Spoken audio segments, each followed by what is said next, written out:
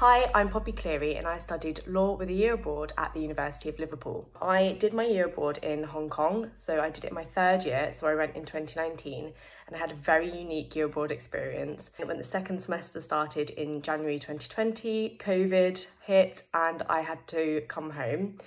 It was quite heartbreaking, but it did mean that I had lots of time that I thought I was going to be on my year abroad that I actually wasn't anymore.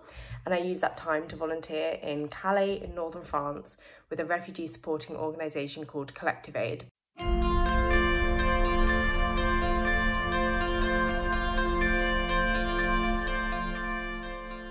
I really wanted to go and volunteer with refugees in northern France because in my second year of university I volunteered at Liverpool Law Clinic on family reunion projects. And family reunion is where you have a refugee or somebody that has refugee status in the UK, but their family is still abroad, normally in their home country where they've come from. And so the only way that they would ever be reunited as a family is through a family reunion project, which is where us as solicitors or caseworkers or law students try and help the family that are stuck abroad get a visa to the UK and so they can travel here safely, which is not normally something that refugees can do. They normally have to go on really long and dangerous journeys between their home country and the place where they eventually seek safety. So it's a really good project to get involved with. I knew I wanted to do human rights law, but I had no experience of immigration, refugee or asylum law. So it was just through getting that volunteer placement that really sparked my passion for immigration and refugee rights. And so once I'd done the volunteering in Liverpool and the UK side, I really wanted to go and experience or witness a bit more about a refugee's journey and go to the other side of the English Channel. And so that's how I ended up in Calais. I found Collective Aid through the Choose Love website. They're partners. Choose Love is a very big brand that do a lot of fundraising. And so I thought they must be a very legitimate organisation if they're recommended by Choose Love and help refugees. And so my first thing to say is if you are looking to volunteer abroad, which is an amazing experience and has really opened my eyes and also will help me in my career because I now want to do asylum law, but really make sure and do your research on who you might volunteer with because volunteerism is obviously a very big issue. And so I just want to put that out there, that's really important, that if you do want to do some good with your time like I did, then the first step is to really think about whether you're helping, what the organisation do and how they came to be there.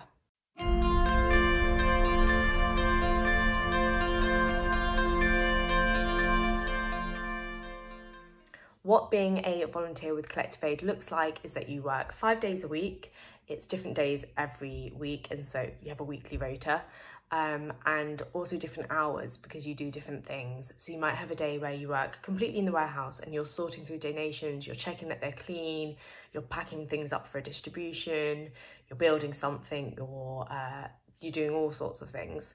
Or you have field days, as they're called, which is where you actually go out into a refugee camp and you see what the community needs and then you bring that to them. So it could be tents, clothes, bedding, etc. So every single week is different, every day is different, and even your field days are different because different camps in northern France and different sites are different and have different communities that have different needs. So that was one of the things that I liked as a volunteer, is that you never knew what your day was going to be like. It was incredibly tough because even if you think you have a short day, something might go wrong, which makes your day really long. But you definitely have to remember why you're there and who you're helping, and that you can never have it as bad as a volunteer as the communities that you're trying to help. Something that I liked about volunteering in Calais is that you will probably meet a lot of people that have a lot of the same opinions and values and things like that as yourself. Because for most people, they're not French and they're not from northern France. And so they've moved countries in order to volunteer. For example, for me, from the UK to northern France, but also you have people from all over Europe and quite a lot of Americans too, actually. So you have a really wide variety of people who tend to be very passionate about the same things as you. It's a really nice community, it's a really nice family to volunteer with, and you really do make friends for life because you bond over so much. Primarily probably your experience of being in Calais and being a volunteer there, but it's a really nice experience. I say that with a pinch of salt because obviously I think everybody would rather they didn't have to be there and that there wasn't this societal issue that forced them to be a volunteer for this cause, But if you were to take a step back from that, then it is a really nice experience.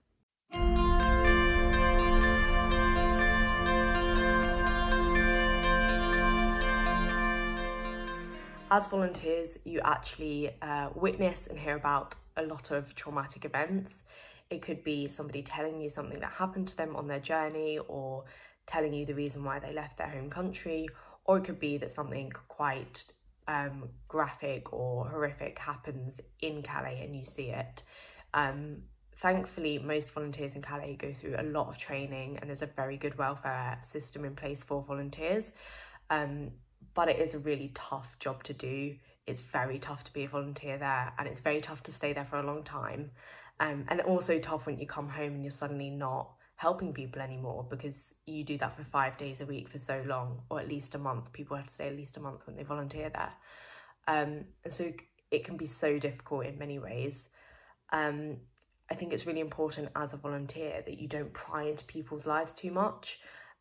You're not there to quiz a refugee or somebody from a community that you're trying to support about why they're there, what's happened to them, because that might make them even more upset. They're already evidently in a very bad situation, and so you don't really need to remind people of that. But people are also very open and happy to talk about their experiences and what's happened to them and their stories. And I think it's one of the most humbling things I will ever experience, is hearing what other people have gone through. I also found it to be very, very humbling, and also at the same time very angering, how when I left Calais, I just got on a ferry, and 30 minutes later or an hour later I was in Dover, and then an extra 30 minutes later I was home in Kent, and it was that easy for me.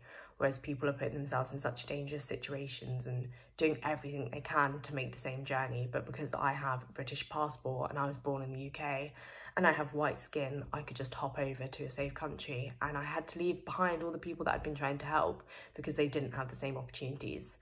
So that's really sad and quite hard to deal with, but it is something that stays with you, and it has such a big impact. And it just makes me as a person even more motivated to be a very good immigration lawyer and a very good refugee and asylum rights lawyer, so that not only can I help clients that I have in the UK with whatever their problems might be in a legal sense, but I can also push as a lawyer or someone very involved in politics for wider scale political and legal change, so that people aren't put in the same positions that they are right now. There are some crazy things that you hear and see in Calais. One thing that we found that we did quite a lot is give out condoms to people, so they can either wee in them if they're in a lorry and tie them up, or they put their phones in them and tie them up if they're going to go on a boat, so that it's like a waterproof case. So that's quite a unique and original thing to see and learn about and experience, and also just shows how adaptive people are and how creative. But yeah, that's something that is quite interesting.